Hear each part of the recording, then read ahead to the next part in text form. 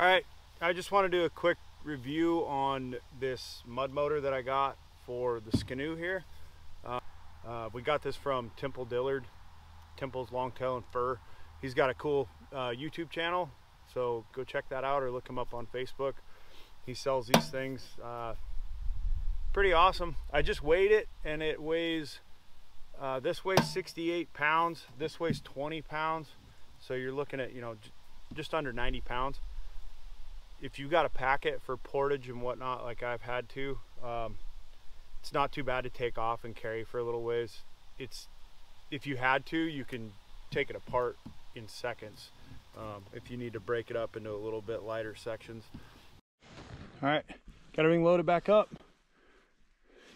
Didn't sink, did a quick check for all the gear, make sure I didn't lose anything, which is a pretty common occurrence. Looks like we got everything, so we're gonna keep moseying. Dragging this canoe through the woods with this motor on kind of sucks.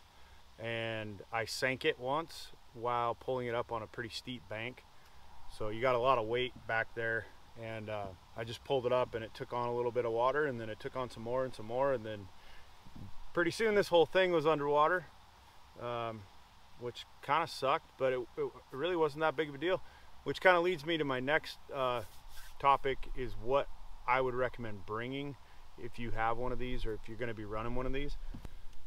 So it comes with a toolkit. There's a couple different pieces in there for doing general maintenance, but then there's some other stuff. And this comes with the motor. This is just a Power Ease motor. I believe he gets them from AIH. I'm not sure. You can put a Honda motor on here. You can put whatever kind of motor you want, he'll put on there. So what I would bring, like I said, toolkit. You're gonna want this spark plug wrench, whatever comes with your motor. It'll get way down in there. Take your spark plug out, pump all the water out if you do sink it.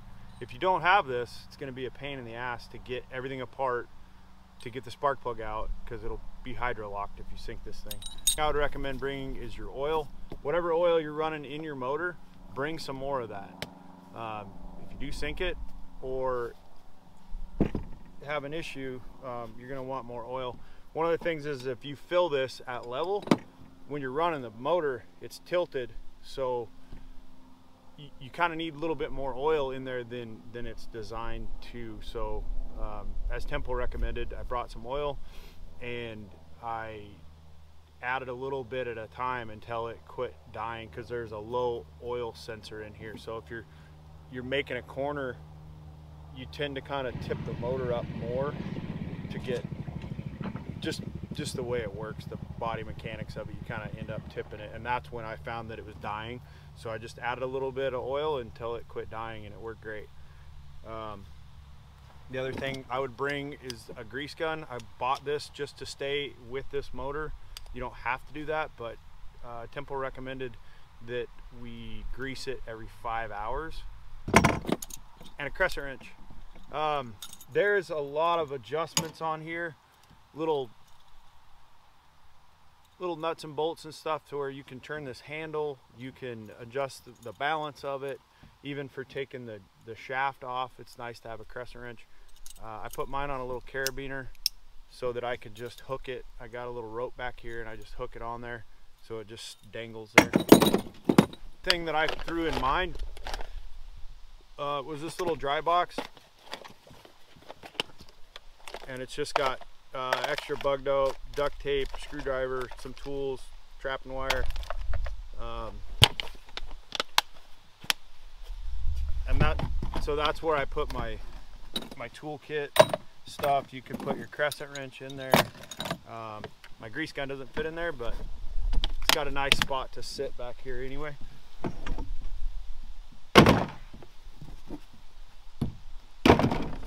And then I tie that with a lanyard right here. That way, if I ever flip over, I got my stuff in there. My cell phone was going in there, and my wallet. So if you have your wallet, cell phone, whatever, a nice little dry box, pretty handy. The other thing I would recommend is if you have a Ramex, is there's nowhere to sit in this area and the motor sticks forward, the handle sticks forward to about here, so you can't sit on the intended seat when you're running it. So I threw just a beer cooler in, and it's the perfect height for what I need. So I actually drive it off the other way, but so I'm facing the camera. I drive it like this, and my leg fits nicely over this bar. This cooler is pretty tough. An Action Packer, those fail after a while of sitting on them. Cooler seems to be a little more sturdy. Also, this is a pretty new cooler, so the latch is real tight. I've got camera gear in there.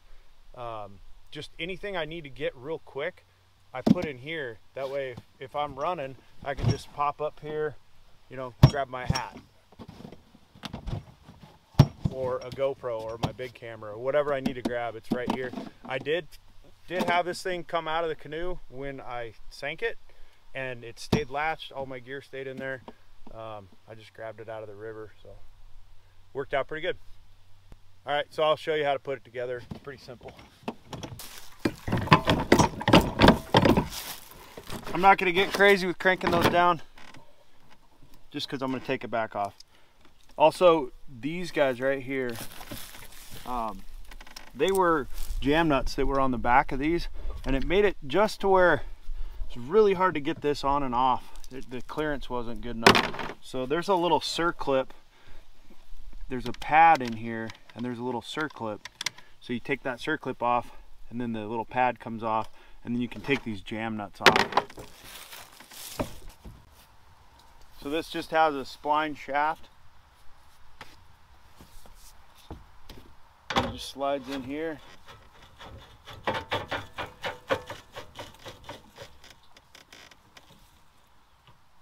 And I put a little mark on mine so I know where it's good to go. Also, there's a grease zerk and some screws here, and you just kind of line that up with this split.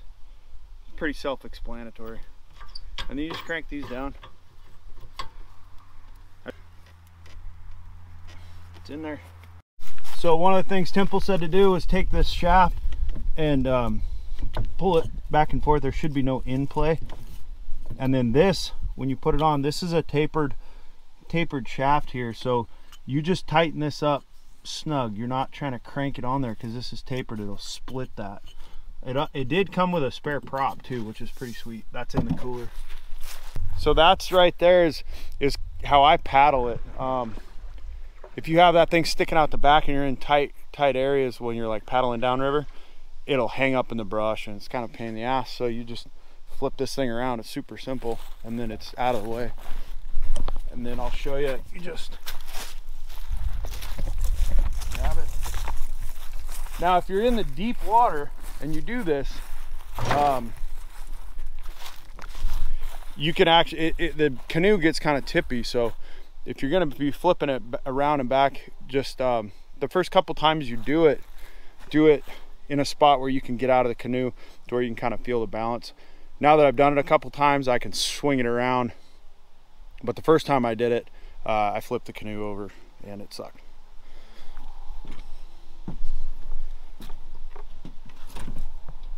So you can see, this is how I run it.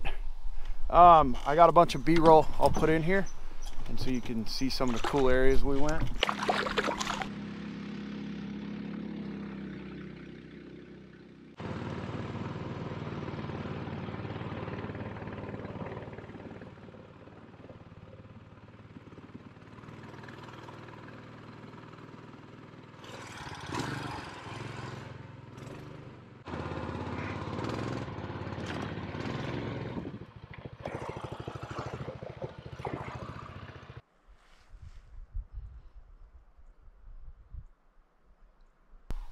All right, one of the other things that I did is I put this little carabiner right here, and I put some wire around the handle so that if I did have to go over a log or something, I can just let it go, and it holds the motor up out of the water. Shaft off just so I can show you this. So if you're in deep water and you let that go, like in a beaver slough or something, and you let this motor go, it'll tip all the way like this. and all your oil and everything's going into your engine. It's not good. And then you got to reach way back here to grab this thing. And if you're floating backwards and that digs into the ground, then you're like yarding on it and putting a bunch of pressure on it. This thing will also flop sideways, and then you're really way out of whack. So I would recommend putting some sort of holder or catch. I'm probably going to do something a little bit better, maybe something that just flops over and grabs that. But that was what I just had, a carabiner and some wire, so I just did it that way. It's a little awkward. You got to turn around and use both hands. So I'm looking for something that I can do with just one hand real quick. Another thing, this is the balance point in here. So if you're at high, you know, full throttle, and you're having to lift up on the handle to really push that down in there. Temple said to move this back. I didn't have any problems. I really didn't do a bunch of full throttle action. I was just kind of putting. At idle, this thing will push this canoe right up river. So, and then here's the throttle mechanism. It's pretty simple. It's just a brake lever. Pretty sweet. And you can just spin this thing around, move it a little bit. It goes into the handle right here, so you don't want to yard on it too much. But and then you can adjust back there where the throttle is. So this thing, if it's wide open, if it's wide open, you got to really open your hand. So I adjusted mine to where it's a little bit tighter, because this isn't traveling that far to get you a full throttle. One thing that I am going to change is this lanyard clips onto your body, and then if you fall out, it pulls that. No biggie. It's pretty sweet. You know, most of the areas I was in, the canoe was going to get hung up on something if I fell out of it. But I don't like it that's the only way to kill it, unless you reach way back here for the kill switch. So what I'm going to do probably is put like a snow machine style kill switch right here in line with this, so you can, if you fall out, it'll kill it. Also, you can, you know, have the newer snow machine kill switches are like a momentary. You just hold it, or you can get an old one and put O-rings underneath it or whatever. I just want something a little bit quicker, so I don't have to fiddle with this thing so much. Oh, one other thing I forgot to mention is, because this isn't set up like a regular canoe, you can't just pull it out of the water and flip it over. So one of the things that I had in my other boat was one of these Thirsty Mates. They weigh next to nothing, and after rainstorms and whatnot, I would just jump in here, pump that thing out, and it was super nice having that. I've bailed this, as you've seen before, I've bailed this canoe out with beer cans or whatever I have laying around, and that kind of sucks. So this Thirsty Mate, that's a ticket. Yeah, so if you want one of these motors, get a hold of Temple Dillard. Temple Dillard's Longtail and Fur. He's in Fairbanks. He's on YouTube. He's on Facebook Messenger is how I talk to him usually. He's on Facebook. Just type in the name, it'll come up. He's got a pretty cool YouTube channel. It's kind of a vlog. He does a bunch of cool stuff with his kids and trapping and hunting and stuff like that. So definitely go check that out. Well, that's a wrap on this little review on this motor. So stay tuned for our moose hunting video. It's not over yet.